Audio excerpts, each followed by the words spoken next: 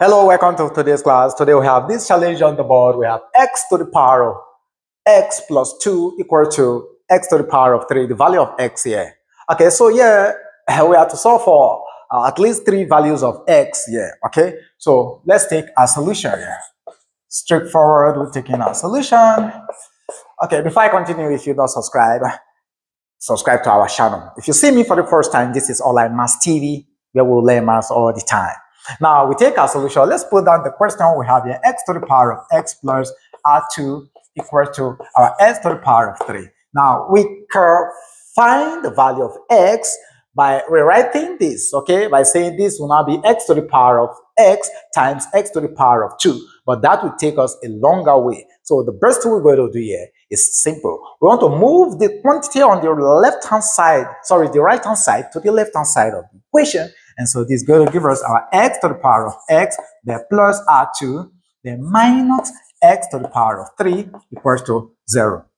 Okay, what do we do here? The base number here, or alphabet here, is x, and the base alphabet here is also x. So we're going to factor out x to the power of 3 here. And so if we do that, we're going to have here x to the power of 3 bracket. If we use this to divide this, so what happened? Applying the law of indices, then we're going to move this power back here, or up here rather, to give us a minus. So this is going to give us x plus 2 minus 3. And so plus 2 minus 3 will give us minus 1. So this is going to give us our x to the power of x minus 1, then minus, if we use x to the power of 3 to divide x to the power of 3 here, we are left with just 1. So close bracket equals to 0. Okay, yeah, we're going to apply the 0 property. We say that if you have your a times b equals to 0, it is either a equal to 0 or b equal to 0. And so yeah, this is going to give us our first case scenario, which is case 1. We're going to have our x to the power of 3 equals to 0. So all we just have to do here is to take the cube root or both sides of the equation. And so if we do that, this is going to give us x to the power of 3, yeah, the cube root of it, then equals to the cube root of our 0. So this leaves the system. And the cube root of 0 is same thing as 0 to the power of 1 all over 3. And 0 to the power of any number will give us what? 0, except I or 0 itself. So yeah, we're going to give us here our x is equal to 0. So this is the first value we got from this challenge here. So we want to check if this will satisfy the original equation. So what we do, we put 0 or here or here. So if we have 0 here, so 0 plus 2 will give us 2. Then 0 to the power of 2 will give us 0. Then yeah, we have 0 to the power of 3 will give us 0. So this solution actually satisfies the original equation. So we take our second case scenario, which is this very one here. And so we take, continue here, so we're going to have our x to the power of x minus 1 equals to 0. So this is our second case, right? So let's take this case 2. Case 2. All right. Now, we just have to do something here. Move this minus 1 to this side of the equation. So this is going to give us our x to the power of x minus 1 equals to 1. Good. Now, we are having 1 on the right-hand side of the equation. We just have to produce that same base alphabet we have on the left-hand side of the equation, which is x. But to think of a number, we're going to raise x2 to give us 1.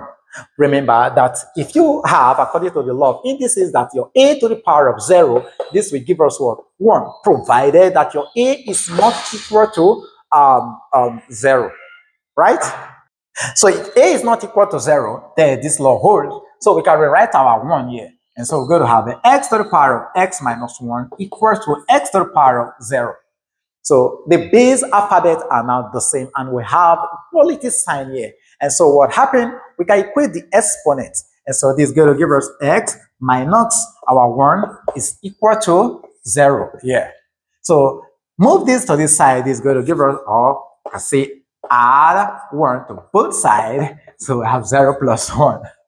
Okay, so this leaves the system. We now have x is equal to 1. So this is another solution to our challenge here, our exponential challenge. But let's just do a brief check if this will actually satisfy the original equation.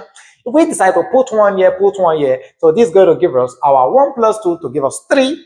Then we have 1 to the power of 3 will give us 1, right? And again, if we put in 1 here, 1 to the power of 3 will give us 1. So 1 satisfies this equation.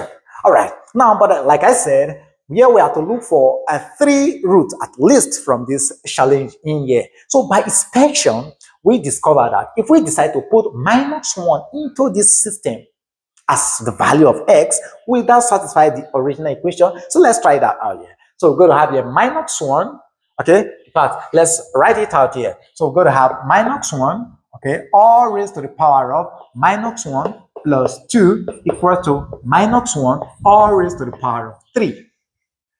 So what happened? We're going to have -1 all raised to the power of positive what? 1. They're equal to -1 all raised to the power of 3. So -1 to the power of positive 1 will give us -1. So we have this to be -1 equal to, then what is -1 to the power of 3? It means -1 times -1 times -1. So -1 times -1 will give us +1. Then times the third -1, that will give us -1. So we have this to be -1. And so this also is a solution. So we can say in all that our x, okay, belongs to our -1, 0, and 1 itself here. All right. Oh, sorry. Let me use this. So, okay. So these are the 3 values of x to this exponential challenge. All right. So this brings us to the end of this math class.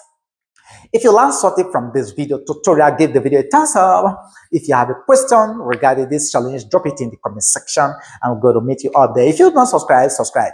Thank you for being there all the time. See you in our next class, but till then, keep winning. We love you. Bye for now.